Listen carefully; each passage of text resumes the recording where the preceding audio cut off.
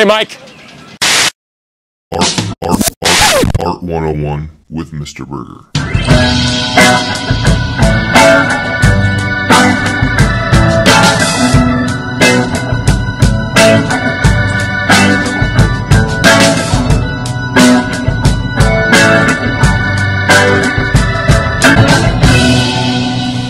Hello and welcome back to another nugget of Art 101 with me, Mr. Burgher, a professional artist and educator attempting to bring you the best in art historical content.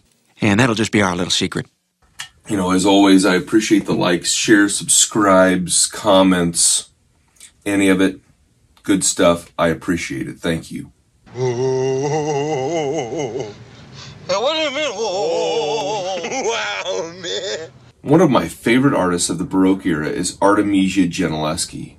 She's an artist who is underappreciated and under-recognized for her skills and her artwork, in my opinion.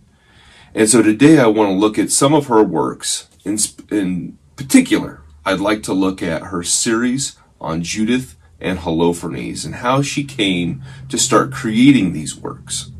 Not long after being trained by her father in his studio, several of the other male apprentices were very aggressively harassing her. This is some kind of joke, right? One of the artists that was very attracted to her was Agostino Tassi. He raped her in 1612 when she was 19 years old.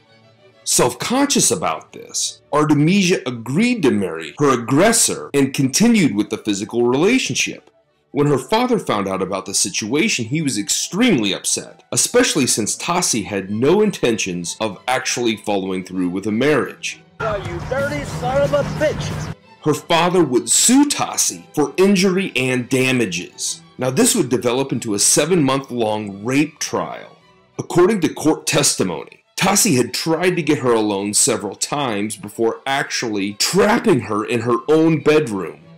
In order to prove the allegations, Artemisia underwent a vaginal examination in front of the full open to the public courtroom to see if her claims were actually true.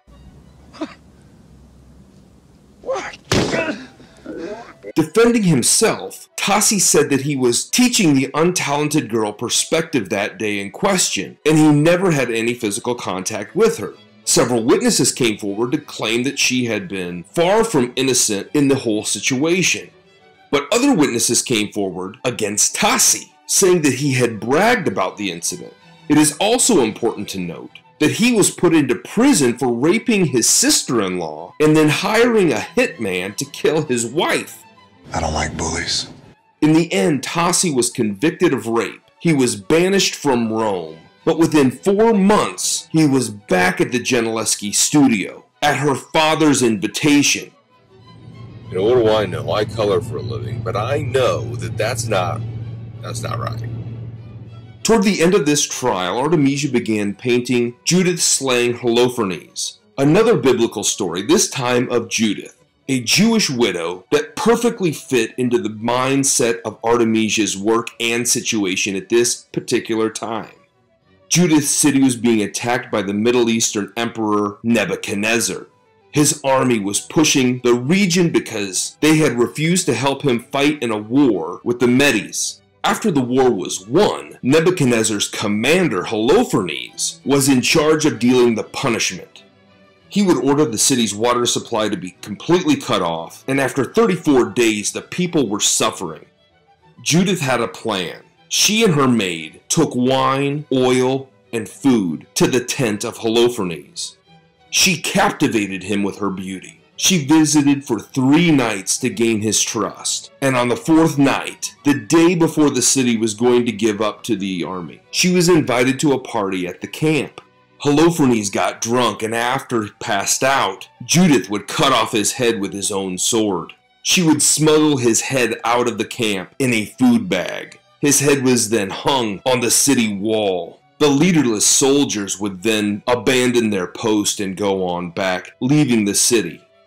But here, the woman took control of the situation, used her mind to take advantage, and brought down the mighty Holofernes in a single motion of mind and body. The perceived weak and smart always defeat the tough and stupid. My brain is the size of a rat turd. Again, Artemisia would approach this very differently from her male counterparts. In her version, Judith is pulling the head of Holofernes as she cuts through his throat.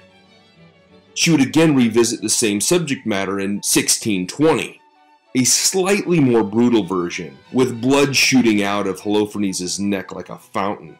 Artemisia also gives the wardrobe a little bit of a tweak, as well as a slightly bigger sword this time around.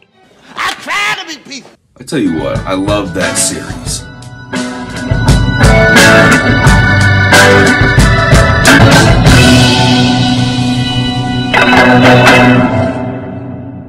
I'm so sorry for that. Really apologize. Apology accepted. No problem.